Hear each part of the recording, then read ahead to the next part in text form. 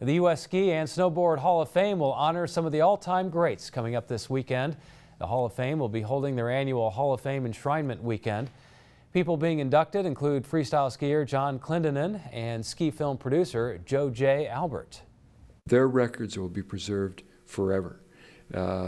What they've done, their achievements nationally and internationally, are here in the honors court of the Hall of Fame. I mean, to be a Hall of Famer is the ultimate in what you can achieve in your sport.